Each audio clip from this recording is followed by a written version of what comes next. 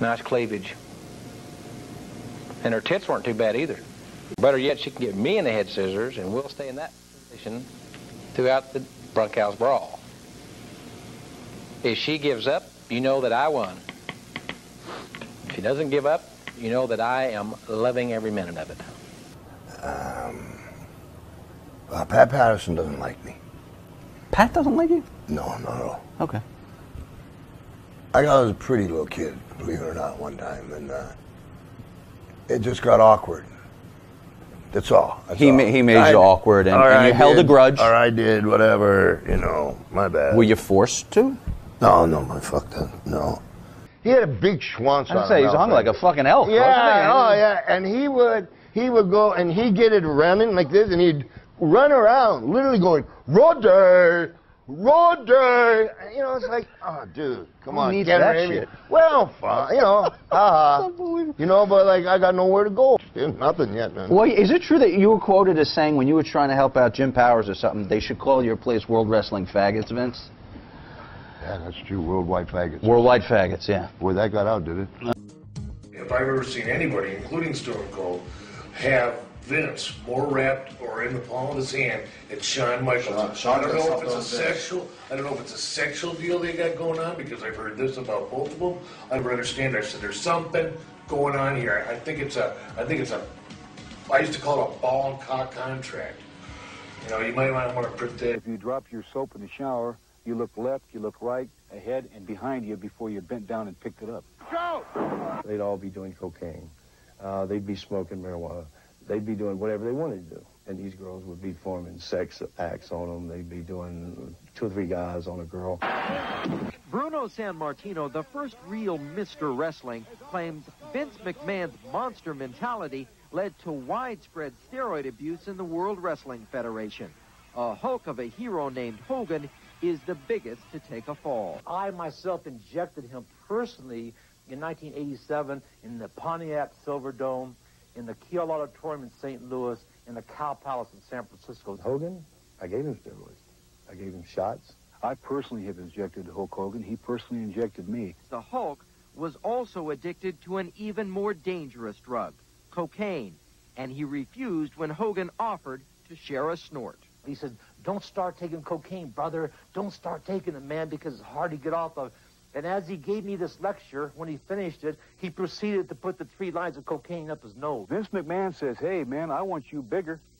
You're going to take steroids to get bigger. If not, you're not going to have a job. He goes through people and abuses people and then throws them away. He's a pig. I was fired because I wouldn't have sex with the vice president of operations. Murray Hodgson was hired by Vince McMahon and signed a 2-year contract with the WWF. Pat Patterson, the vice president of operations, was never charged with sexual harassment, but resigned when Hodgson filed suit. I just told him, I'm sorry, you've got the wrong guy. And he candidly told me not if I wanted to keep my job I didn't, and that I should think about it.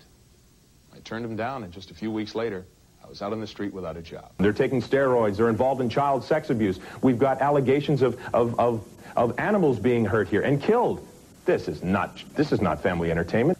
The most serious were raised by former ring boy Tom Cole. He says the top WWF executive sexually harassed and abused ring boys, the teenagers hired to put up and take down rings at matches. The New York Post reported the allegations and broke the story nationally. Wrestling legend Bruno Sammartino confirms Cole's allegations. The talk was on the inside that there were certain people within the organizations that were hiring these kids for one purpose and one purpose only. As far as wrestlers themselves, there was always been talk of some up-and-coming, good-looking young wrestlers who were put in situations that if they wanted to further their career, if they wanted to advance, if they wanted to climb that ladder, that they would have to cooperate. And if they did not, then their career would be nowhere. Former wrestler Barry Orton also accuses the hierarchy of the WWF of homosexual harassment. Orton implicates 2 top executives, the former vice president of operations, Pat Patterson, and his former assistant, Terry Garvin, as well as ring announcer Mel Phillips. He told us that Garvin came on to him. About 40 miles out of Amarillo, heading west on Interstate 40, he started proposing that I allow him to perform a certain sexual task on me while I was driving. Former WWF referee Mike Clark says Garvin also approached him in a hotel room. He said, if you want to come to the television tapings, I'll bring you to the next television tapings, and I'll book you across every event in Canada. And I said, geez, that would be great. And he then said to me, he says, well, how would you like to lie on the bed and have me perform oral sex on you? And I'll give you $500. They said to me that you needed a green card to come to the United States to work. And the only way that was feasible was if you became a member of what they call the cream team. Cream team? What is that supposed to mean? Well, this is what they call the ring crew, the people who set up the rings and the referees throughout the United States that are doing sexual favors for certain bosses in the World Wrestling Federation. When he was caught with a young boy in a car, they talked to this young boy and said, why? Why are you allowing this? And he says, well, he says, I get to go to all the TV tapings here in Allentown or Hamburg, both for free. I get to meet a lot of the wrestlers they introduced me to and even take pictures with a lot of them. You know, that's why. He allegedly lured boys as young as 12 or 13 with promises they couldn't resist. Though McMahon has gone on record saying that he wasn't aware of any child sex abuse, we have learned that he fired Phillips a few years ago because he suspected these activities. He then hired him back. There's no question Vince not only knew it was going on, but it certainly wouldn't be a surprise or any shock that he was involved himself. Did he cover up? And did he take part? Either I had sex with him and satisfied him, or I went nowhere, and I was blacklisted. First time you walk down past a newsstand and see your face on Time magazine. There's all kinds of money to be made here. You know, you're looking at like a $500,000 a year contract, and on and on and on. Rita Marie is the only player in the WWF scandal to level charges of sexual harassment directly at McMahon. Vince unzipped his pants, and he took my hand, and he kept putting my hand on his penis. He started telling me that he knew I didn't have a job. I had left Frito-Lay because of him. He knew that I had a daughter, and that he could either make me or break me. The choice was mine. And he made me have oral sex with him.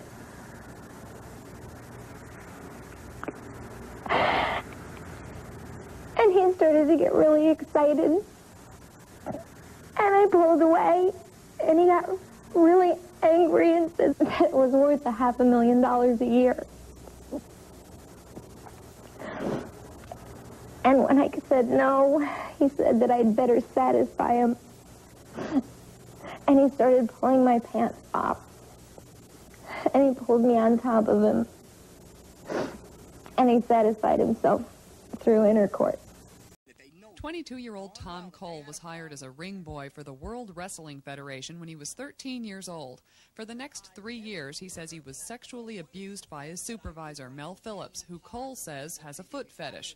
And Cole says there were other abusers besides Phillips. I was grabbed on numerous occasions in my testicles and my buttocks by Pat Patterson of the World Wrestling Federation, and Terry Garvin propositioned me when I was 16, offered me cocaine and all kinds of drugs to have sex with him. When I refused, I was let go from the company when I was 16, and then I returned again when I was 19. I was let go again because I refused Terry Garvin's advances. You call a man filming your feet for hours at a time and playing with your feet and making you cry when you're only 13 years old and recording it for his own sexual purposes. If she calls that normal, then obviously there's something wrong with her also. Jimmy Superfly Snuka rose to fame in the 1980s with his trademark Superfly Splash. Can he still fly? Yes! In 1983, his girlfriend, Nancy Argentino, was found bruised and gasping for air in their motel room in Allentown, Pennsylvania. 23-year-old Nancy died the next day. An autopsy found she suffered from a fractured skull and 39 contusions and abrasions. But the investigation went nowhere. Grand jury says Snuka gave different explanations for Nancy's injuries. At first, he said she fell as they were fooling around outside the motel room. Later, he said it happened when they stopped on the road to go to the bathroom.